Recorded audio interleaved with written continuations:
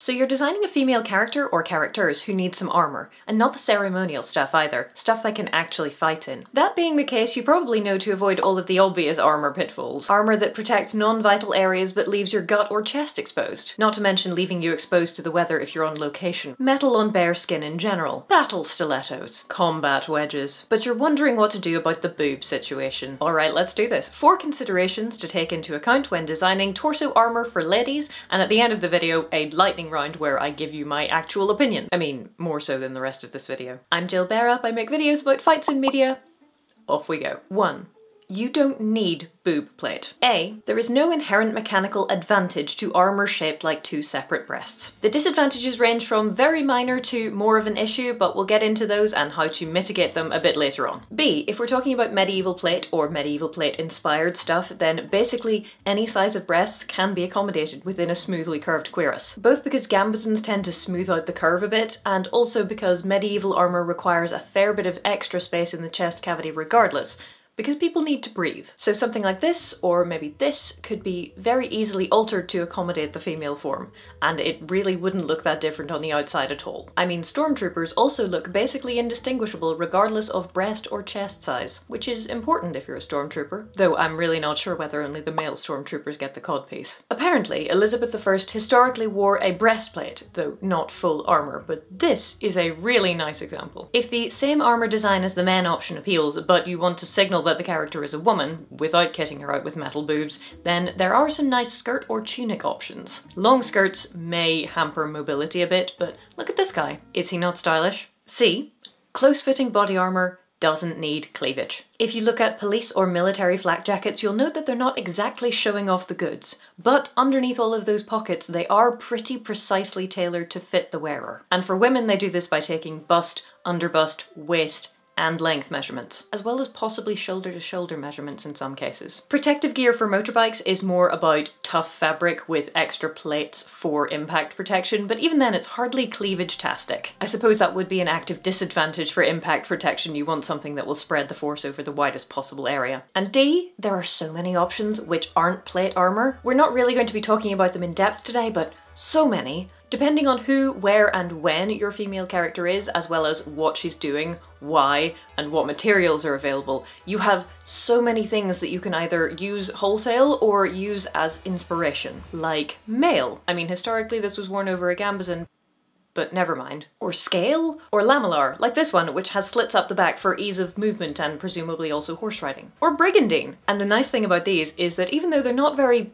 cleavagey, a lot of them do belt in at the natural waist so that you can distribute some of that weight onto your hips and not have it just hanging off your shoulders. So you can still get that kind of female shape without going nuts. Okay, but maybe you're really heck-bent on breastplate and plate armour and you really like armour that looks obviously female. Second point to consider, divots are a disadvantage. A. Convex shaping is the optimal way to make plate. Convex shapes are more likely to have weapons glance off, which is why a lot of medieval examples of plate armour have that ridge in the middle as the highest point. But also, mechanically speaking, domes and convex shapes are more difficult to crush, and so they will be maximally protective when you take a hit. Because of this, any indent will be a weak point mechanically. And B, if you add in extra thickness between the breasts to compensate for the weak point, you are raising your centre of mass a little bit. Which again is slightly disadvantageous. And this goes double if your breastplate design is a regular, slightly curved plate with some boobs stapled over the top. Some things which people are already rushing to the comments section with at this point. But Jill, how can you say that? People did disadvantageous things with armour all of the time.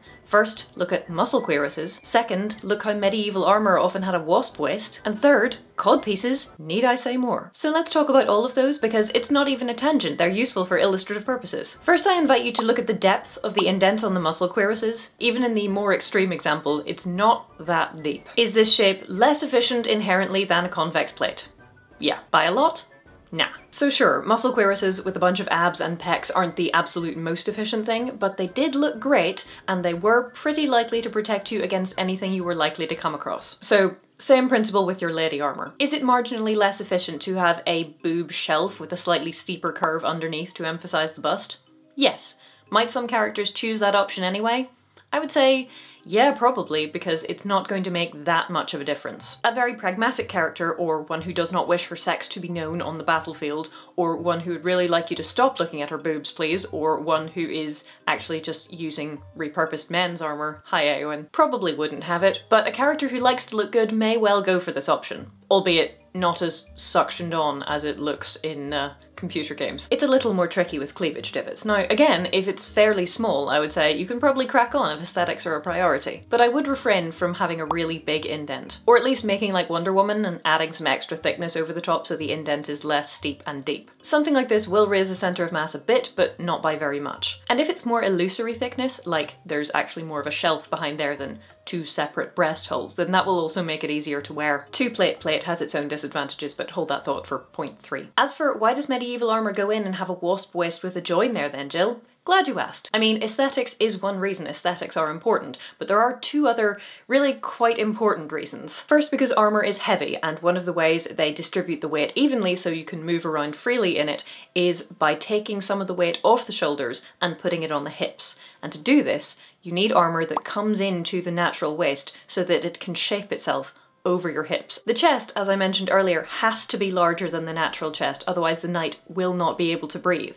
But the armour should come in relatively close to your natural waist. Even armours which had that super efficient pot belly for weapon deflection still come in and sit on the natural waist so they can shape over the hips. Weight distribution matters, and waist shaping is really good for this. As for the second reason, well, you have to be able to bend in armour, and that means that there needs to be some kind of joining or segmentation at the waist. If it's just one flat plate that goes all the way down to your hips, you're not really going to be able to bend very effectively, which might get you in trouble. And so the indent at the waist is necessary. If you're facing enemies with weapons they want to stick to you, they want something that's going to catch in one of the joins so they have sufficient force to knock you off your horse. Then a big cleavage divot is just really asking for a polearm to the bust, which is an unpleasant experience for anyone. Breasts don't need to move for your character to fight. Rather the opposite, in fact. So this concave piece between the breasts is aesthetic, but entirely unnecessary, and in some situations a really active disadvantage. It serves no practical purpose, unlike the waist join, and its deepness and steepness will make it more of a disadvantage than the muscle cuirass. Now, metal plate is pretty darn strong, and if your armourer is in any way sensible, they're not going to make it so it rests directly on your sternum, so that's probably not going to be an issue. But again, it will be inherently less good at distributing the force of strikes because of its geometry. So if someone comes at you hard with the polearm, then you are going to feel it more than you would if you were in a more gently curved design. And in general, unless she's a member of a fantasy race of some kind, women have lower bone density than men, and so it's more likely that you're going to break a bone anyway when someone comes at you with a weapon like that. Frankly, I don't think that force distribution is the main disadvantage of the cleavage divot. I think that it's, one, it makes you stickier, so it's easier to knock you off your horse, and that's most of the win condition if you're a medieval peasant, because now they're on the ground and maybe unarmed, and this is a very bad day for them, but also because of point 3, which we'll get to in a second. Basically, boob plate is the equivalent of the metal codpiece. It's there for fashion. Your actual boobs or penis should not be in there. It's not a bra, it should not actually be resting on your skin, and there are some disadvantages you need to consider if you want to make it comically huge, even if the armour is sci-fi and sci-fi materials and so very light so weight isn't an issue. Also note what was acceptable in tournament armour was either toned down on the battlefield or reserved on the battlefield for dudes who were not expected to do a lot of actual fighting. You know, important people. If that's true for your lady, crack on. If not, maybe consider making it more of a gentle indent than a giant valley. 3. Consider mobility. Remember that I said, probably a couple of times at this point, that armour requires space in the chest cavity for breathing. Well, please imagine you have that, and then on top of it you've hammered out extra unnecessary space to make boobs. At what point does this become a problem for mobility when wielding weapons, particularly two-handed weapons? Something to consider. This is a particular problem for two-plate boob plate. Even if you have beautiful, strong, light sci-fi armour for your characters and you don't need to weigh the consequences. If you want some extra emboobining for aesthetic reasons, do consider range of motion and mobility when wielding weapons. All armour restricts mobility to a certain extent. You know what rather restricts range of motion at the front? solid breasts. If your character is a large-chested lady to begin with, then she's just going to have to cope with some degree of restriction, but you don't want to add to a generously endowed woman's troubles by adding extra boobs over the top of her existing boobs. Especially because past a certain point, you just can't use some two-handed weapons effectively. Especially if you've decided to go the flippin' Lansknecht route and give her a giant sword. Because the way that you wield one of these is you make a really solid triangle with your arms and you move from there. The moving from there part might be slightly tricky if you've got too much going on up top. Bear in mind also that breasts in a push-up bra are not equivalent to breasts in a sports bra, and maybe chill a little bit with the giant boobed anime girl look. If use of weapons is important to this character you have kitted out in armour, then don't give her a comedy breastplate that will require you to do an Elsa from Frozen and pass her arms through her boobs every time she wants to move her sword. Breasts are squishy, they move. Armour generally not. So as far as possible, you don't want armour that extends out past the sides of your actual torso, and when considering how big to make the chest,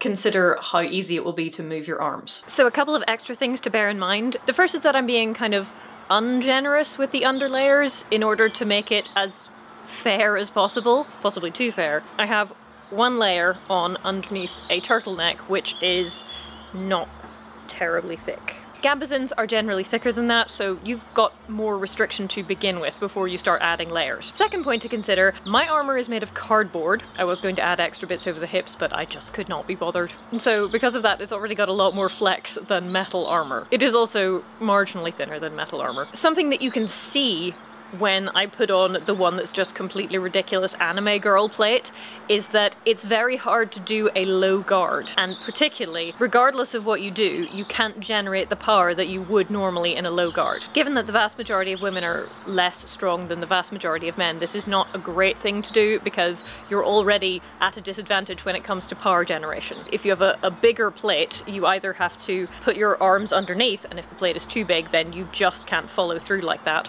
or you have to put them over the top, which means you aren't generating as much power with the top arm. In general, I need all the help I can get, so I would not be going for that. One last thing.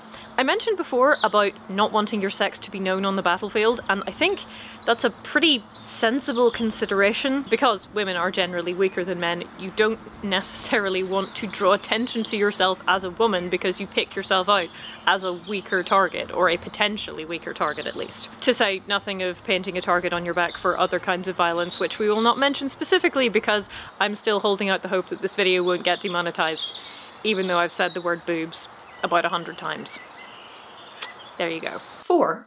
Breathing is important. This point is about closeness of fit specifically. When it comes to the relative size of the character in the armour, don't take video games as your jumping off point. Game characters do not need to expand their chests to breathe, they just need to look like they're breathing. If the breastplate is a solid piece, real people will need some space to breathe in there because respiration is kind of necessary for life. Your actors and stunt performers will thank you, and so will cosplayers. I mention games because they don't really need realism in armor fit if they don't want to have it. If the metal seems to be suction molded onto your character's body, including her breasts, then well, I think it looks a bit silly, but it's not actually impeding her because she's not real. But you probably shouldn't do this with real people and real metal. Or like this lady is wearing chainmail, but either she has a waist the same circumference as her head, or she's not wearing any kind of protective underlayer at all. Good luck with those arrows, lady. It is possible to combine realism and aesthetics when designing armor, but bear in mind that if what you want is cheesecake, then you probably should just go for lingerie. Armor is meant to be protective. If armor is not protective, then it's not doing its job, and so it's just kinda dumb looking. This Skyrim armor looks, you know, good if you're into that sort of thing, but in real life that would be someone who has hammered out extra space over the top of their existing bust to give the impression of a bust. And especially if you're working with real people, as I said, there will come a point where that hampers range of motion. Those of you who saw my fighting in a corset video will know that I punch like someone who doesn't really know how to punch, but also that fighting in a corset is not particularly restrictive, as long as you don't do something stupid like lace it up really tightly. Fabric, even fabric with steel or plastic bones in it, still has a fair amount of give and flex. This is not true of solid pieces of metal, or just solid armor in general. If you look at the Mandalorian's ladies in armor, you'll note that they have plates that are close-fitting, but they aren't solid. There is sci-fi fabric covering the unplated areas. It will move with them. See also, again, protective gear for motorcycling. There are plates there for impact protection, but mostly it's toughened fabric that's doing the work. If you design a solid form-fitting breastplate, which is meant to be worn by a real human woman, then do leave enough space for breathing. Enough space for breathing pretty heavily, actually, because fighting is quite strenuous. If you go for something like modern military armour, but made from a thin sci-fi-ish fabric, or material, and you put the storage elsewhere, you'd end up with something that would conform to the body reasonably closely. It will be less close-fitting if it's meant to be a solid piece. But if you go for these separate plates over sci-fi fabric look, then you can reasonably end up with something like you would see on The Mandalorian, either on Cara Dune or on the Mandalorians themselves, and it would look pretty good. That being said, if you go for that option, you definitely don't want a big cleavage divot, because that might actually sit on your sternum, and then if someone hits you there, ow. Ow? Some kind of minor decorative indent for aesthetics is totally possible, but don't go nuts. Basically, female characters in armour are great, and I love them, but to borrow a phrase from past Jill, it rather pings one's suspension of disbelief by the bra strap when they're wearing armour that seems to be a sexy afterthought rather than actually meant to be protective, or when their boob armour is so huge that they're going to have trouble assuming a guard stance. And if a stunt performer is going to have to fight in this stuff, and your actor is going to have to spend 12 hours a day in it, then comfort and breathing room should be big considerations. As well as aesthetics, obviously. Let's do this. Love the look and the colours, but there's no waist segmentation with those metal parts, so you can't bend. And I don't know what this is made of. These bits look metal, but if you were a man, I'd be calling that self-castration plate. Maybe all the metal and the purple stuff is actually bendy like cloth, except in the case of the sword. Concept looks really nice. Execution would need significant tweaking for a real person. The metal is over bits that don't bend and goes all the way to her throat, which I appreciate. And I like that there's a suggestion of female secondary sexual characteristics without having to make a giant booby plate, so quite like that. This one looks pretty workable, actually. This one might provide more issues. I'm a little bit worried about the positioning of that metal fleur-de-lis, and also what is with the giant cat bell around her waist. Either way, it's a really terrible place to store it. But cloth that is actual cloth is good, because no self-castration. Yay. This isn't even armour. How is this even on the list? But girl, it's meant to be winter.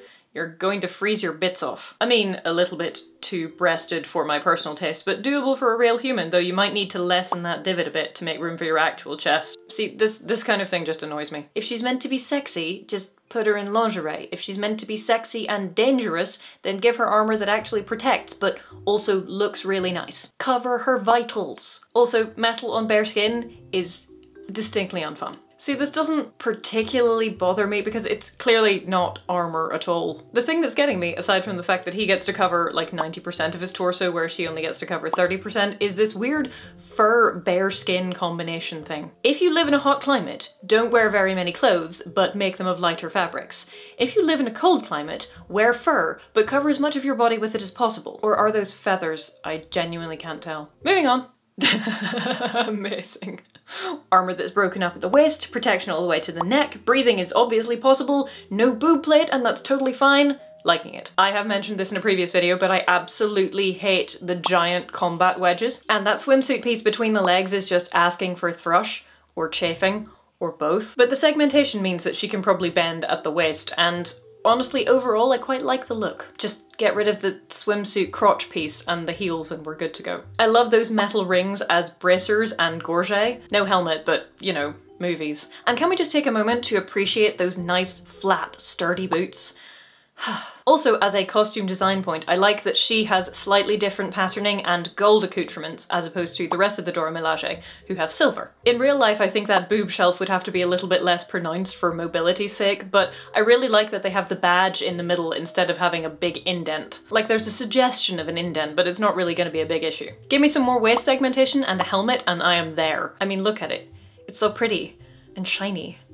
I like shiny. And if you made it to the end of this video, congratulations! I offer you this footage of my cats being extremely unimpressed that I am filming them as a reward. Which means that you can go into the comment section and comment, kitties!